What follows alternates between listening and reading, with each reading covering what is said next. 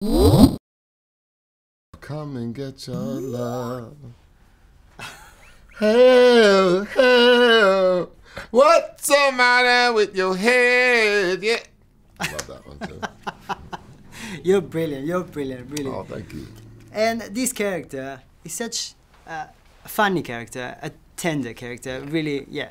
Yeah, probably the most innocent character I've ever played. Provengo dalla Terra, un pianeta di fuorilegge. Il mio nome è Peter Quill. Ma forse mi conoscete meglio con un altro nome. Star-Lord. Chi? Star-Lord, andiamo, il leggendario fuorilegge. Ragazzi, lascia stare.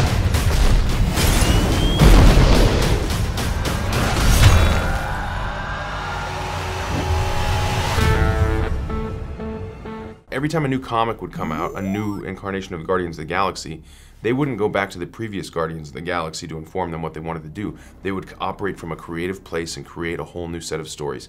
And I think that's what we're doing here. We're just coming from an original place, creating a whole new set of stories. It just happens to be in the medium of cinema rather than the comic book. It's still part of the Marvel universe, and you know, we're trying to stay true to the fans, because there are some deep fans who know exactly everything there is to know about these characters. Gamora, soldato, assassino, ricercato per oltre una dozzina di omicidi. She is a bit of a moral compass for them. You know, Gamora, even though she's an assassin and she was raised by a very evil man, she has a great sense of justice. And that is what compels her to move away and try to seek a better life. And then she comes across with these renegades who she hates in the beginning, but they all have to stick together in order for them to survive. She does tend to sort of say things that they kind of think about, and that was the good thing about her character, for sure. Drax, detto il distruttore, da quando sua moglie e la sua famiglia sono state uccise, si è scatenato nella galassia in cerca di vendetta. I think the biggest challenge was really just kind of being involved in a production so big. I mean, it's so much bigger than anything I'd ever done, and I was also, you know, now all of a sudden I'm working with world-known actors. You know, it was just very challenging because I didn't. Yeah, I wanted to hold my own. I wanted to go and I didn't want other people to feel like they were carrying me throughout the scenes, or that I was going to be messing up their scenes. So I think just overall, the challenge was in the work. You know, the work as an actor. Eccoci qui.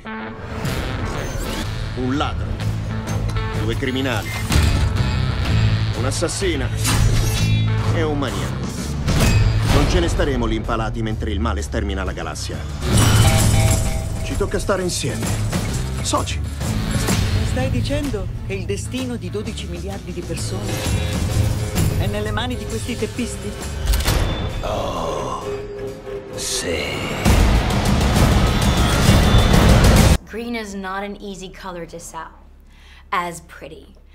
Pink is, red is fire too, so it's sort of sensual, but green is just, I mean, vegetables are green, and not everybody likes vegetables. So I was very aware that we had a task ahead of us. So we did a lot of camera tests trying to find the right shade of green, and then we found it. And it was important for me that the fanboys and fangirls as well would find me beautiful. Groot, di recente viaggia come pianta d'appartamento trattino scagnozzo di roca. It was a character that I didn't have facial expressions to use or body physicalities. I only had my voice, but unlike characters like Gollum or other characters that are voiced in movies, I had a limitation to my vocabulary. 3 monosyllabic words was it. That's all I could use. And yet, I was responsible for conveying so much emotion and so much meaning. He's such an interesting character in that he is saying so much more, and yet most people are oblivious to the nuances of his speech, so all they can hear is, "I am Groot." And that was very challenging. The director was very ambitious about the character, so much so that when I went into the recording booth, there was a 50-page document, and on the left-hand side of the page, it said, "I am Groot." On the right-hand side of the page, it would have a paragraph of what the real line would be if you could understand the subtleties and the nuances in his speech.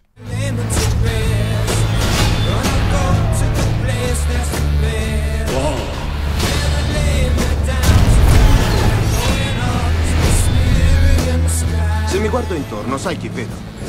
Sfigati. Ma la vita ci offre un'occasione. Per fare cosa? Qualcosa di buono. Di cattivo. Un po' di tutto. Oh, tanto la mia vita sarebbe comunque breve.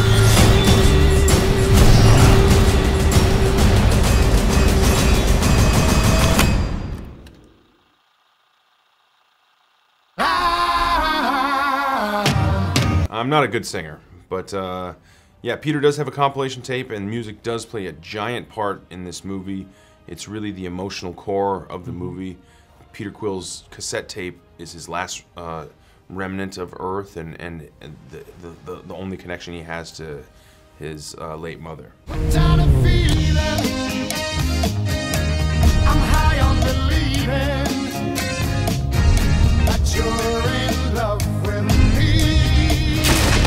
Io sono Groot. Non esiste niente come me, tranne me. Si fanno chiamare i Guardiani della Galassia. Forse non è l'idea migliore.